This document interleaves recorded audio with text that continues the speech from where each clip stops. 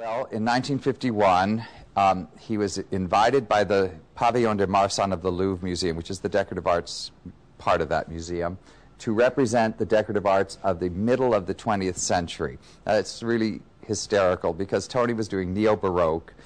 He wasn't doing steel and chrome and black leather. He wasn't Eames or whatever.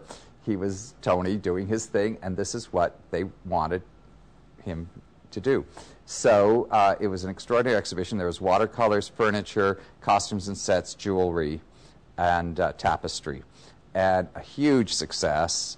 Everyone was there the opening night. If you've seen my book, Tony Duquette, you'll see the pictures from the opening night. It was Daisy Fellows and Diana Duff Cooper and Carlos Dubesky and, Arturo Lopez Wilshon, the Baron de Rede. And this show was so startling that the great French poetess Louise de Villemorin wrote a poem, and it basically translates to, "The works of Tony Duquette are no more preconceived than dreams. These works are dreams caught in the net of reality."